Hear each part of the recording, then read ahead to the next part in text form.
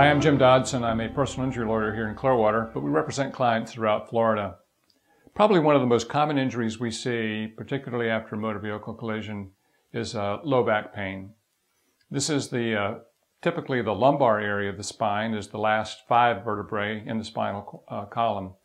And injury to this area affects so much of what we do in terms of our activities of living. I know throughout life, every time we bend or twist or move, we're putting strain on our lumbar spine. So when it's damaged, it's just much more difficult to treat because it continues to get inflamed. Someone who's got a lumbar herniation is probably one of the most difficult injuries to treat. They are not always able to be treated conservatively, and many require surgery.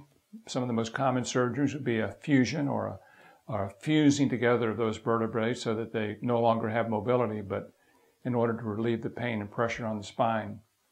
Certainly, if anyone who has pain in the lumbar area, distinguishing between soft tissue injury, which can be treated conservatively, and the more difficult and problematic herniations of the lumbar spine have to be evaluated very carefully and should be evaluated as soon as possible in order to get the treatment started that you need.